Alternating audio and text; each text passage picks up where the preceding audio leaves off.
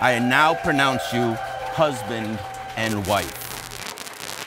You're taking me back to the sleepless nights, phone calls and candlelights.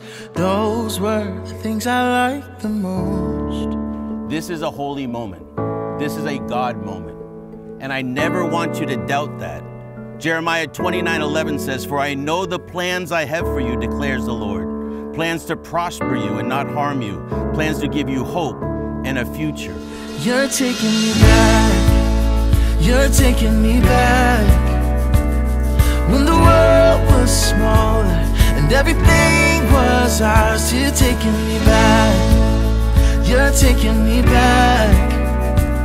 When everything moves slower, you're taking me back to better days.